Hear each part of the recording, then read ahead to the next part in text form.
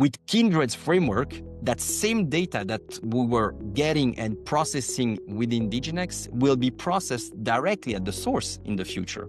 So it will let our clients automate parts of compliance, part of their compliance needs, risk management or reporting, without depending on an external system or transferring sensitive data, whether it's with DGNX or someone else. Hey, welcome back to this online business briefing brought to you by smallcapvoice.com, where we shine a spotlight on some of the smartest and freshest plays out there in the market today.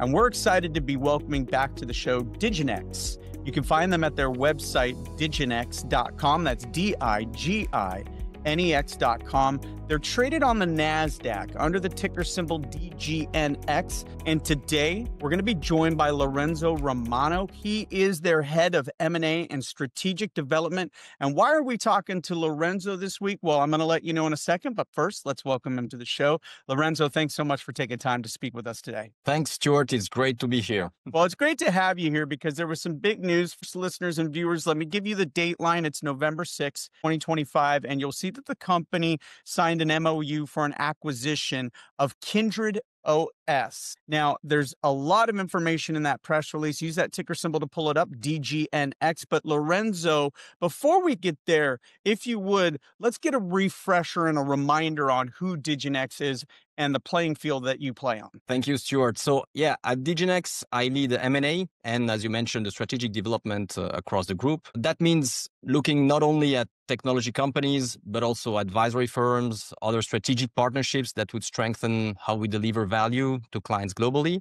bringing new verticals, new clients, new markets, or new technology. In order to achieve this, every acquisition or partnership we pursue is designed to address at least one of our three core verticals. We aim to make compliance smarter through better data collection and analysis. That's the input part, if you want, and treatment of information. We also want to make sustainability more efficient through accurate reporting and interpretation. And finally, we aim to make governance and information stronger and useful by helping companies use their data, but in a smart way and ultimately responsibly. So when talking about using data responsibly and anticipate regulation, this MOU that you mentioned with Kindred is a great example. It opens a new dimension for us in Edge AI and trusted automation, expanding both our technological and strategic reach. Well, so now we see the vision of the company, and we also see how Kindred fits in this vision. And you just called it a new dimension for DGNX.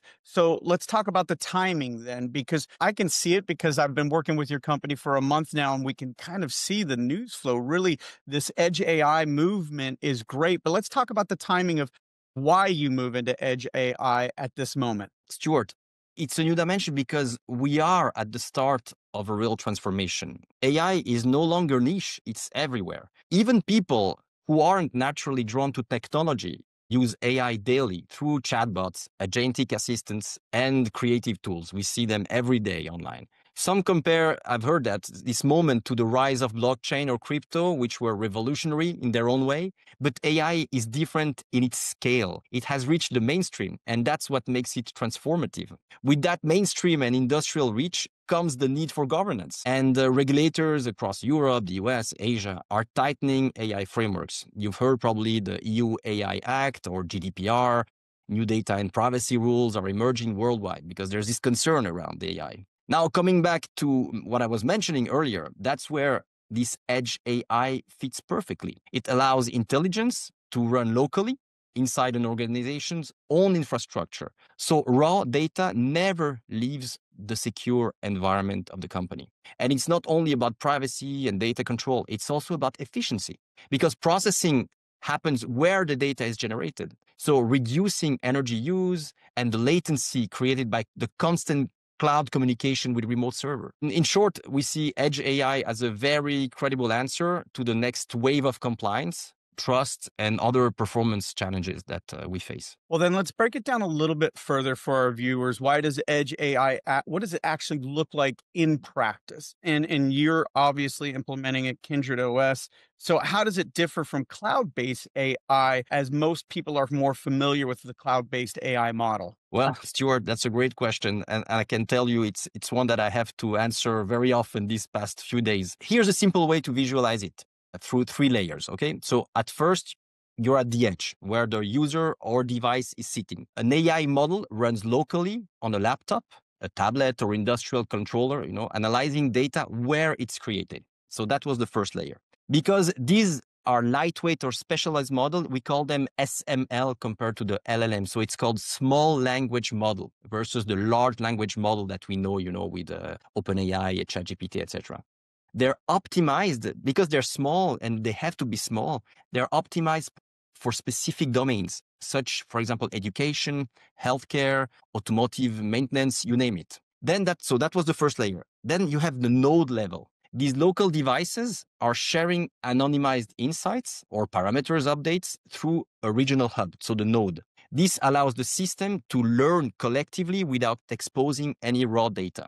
And finally, so we had the first, the second, and finally you have the third layer, which is the cloud, the one that we know, the heavier training and aggregated analytics that are happening periodically to refine the global model. Sensitive data never leaves the local environment, and only the model improvements are exchanged in the end. Then backwards, the updated models then cascade back down to the nodes and to the devices, keeping the entire system current and consistent. So you really have this kind of upward stream from confidential data to the cloud, and then once it has learned, it goes back and populated back to the local devices. So it's really a hybrid architecture. The edge handles real-time analysis and decision-making, while the cloud manages scale, coordination, and long-term optimization. The result, in the end, it's faster, safer, and more compliant, which is ultimately the goal for compliance, and sustainability.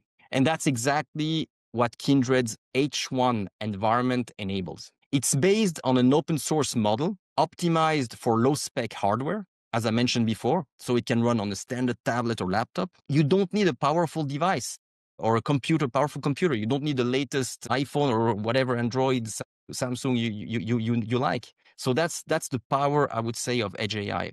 It gives the companies speed and security at the same time, ideal for those that need to keep control of their data and want, in the end, to comply with existing or obviously the coming standards of privacy. Well, Lorenzo, in this interview, you talked about the vision of DGNX, and earlier we spoke with Mark Blick, the CEO of DGNX, and he talked about the ecosystem that is DGNX and the ecosystem that has created by DGNX all around it. So where does Kindred OS and this move fit into that ecosystem? Although I think you're doing a really good job of kind of showing us that so far. I want to get a little more color in this area. Well, Kindred adds a new layer of capability to our existing sustainability and compliance system. So DGNX already captures and structures ESG and regulatory data.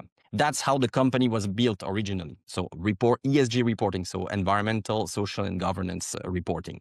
With Kindred's framework, that same data that we were getting and processing within DGNX will be processed directly at the source in the future. So it will let our clients automate parts of compliance, part of their compliance needs, risk management or reporting, without depending on an external system or transferring sensitive data, whether it's with DGNX or someone else. Over time, this should create a new vertical on its own for DGNX we would call Edge Compliance, so Kindred's by DGNX. But it will also create what I call the horizontal layer that will enhance every product we offer. Our ultimate goal is to build systems that can learn from data, whether it's with us or with clients, without ever exposing it, helping organizations turn information into action and while staying fully compliant. So there's an installation aspect that you're speaking of, and there's the process of it. And where are you in this process as you stand today?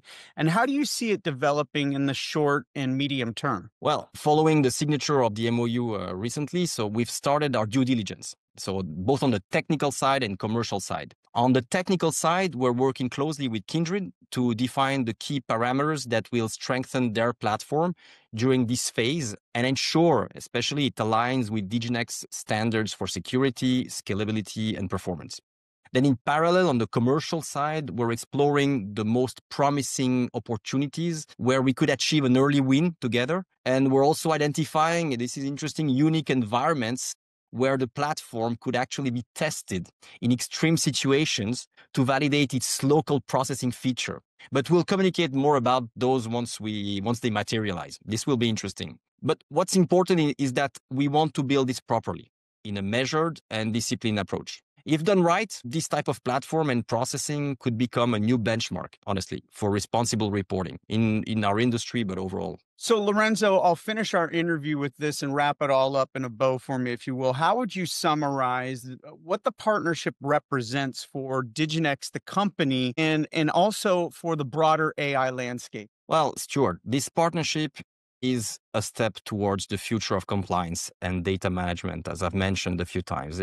It's a new way of operating with AI, and it's a new way of operating for DGNX. We're moving from a model of AI that relies entirely on the cloud to AI that lives securely on local devices, private, that are explainable, always under the organization's control. And it's really, for us at DGNX, it's really not about the AI hype, So AI will continue to evolve on its own. Look at where we are today after 2 years of generative AI. I think my first my subscription to ChatGPT dates from early 2023, and look at today with the evolution in just a short of 2 years. But for us, it's about building a trust layer that will be truly useful to our clients. So using AI in a responsible and efficient way forward, and Kindred definitely could be an important part of that journey for DGNX. Well, I'm going to have my producer put up some of the links right now, but of course I gave you the main link to the company website, just diginex.com. We're speaking to Lorenzo Romano. Again, he is the head of M&A and strategic development for DGNX.